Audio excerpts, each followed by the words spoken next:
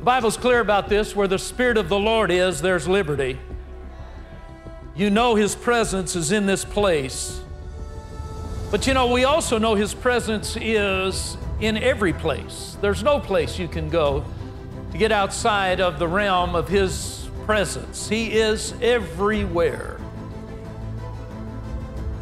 And so the point that God really points out to us is not just to be in His presence where He's there, because He is everywhere, but to be in that place where we're dialed in to His presence being here so that He can impart something to us, reveal something to us, do something to us, that we receive it, that we dialed in to be in that receptive place, to hear, to receive, and to experience the presence of God.